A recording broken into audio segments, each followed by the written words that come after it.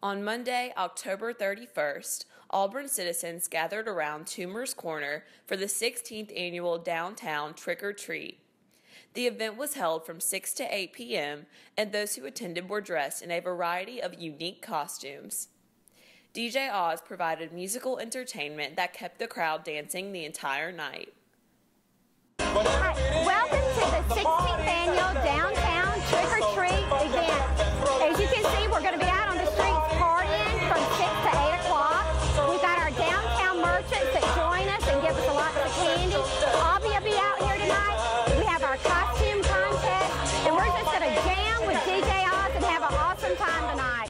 Local merchants were located at tables where children could stop by and trick or treat.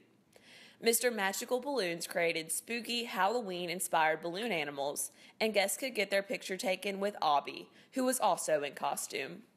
We've been coming here for 10 years, but we kind of live in like a rural area, so we didn't really have anywhere to trick or treat, so we came here and we were able to trick or treat and dance and have fun. Once again, the city of Auburn has produced a spooktacular Halloween celebration that filled the streets of downtown Auburn. Eagle Eye News, Jasmine Lee.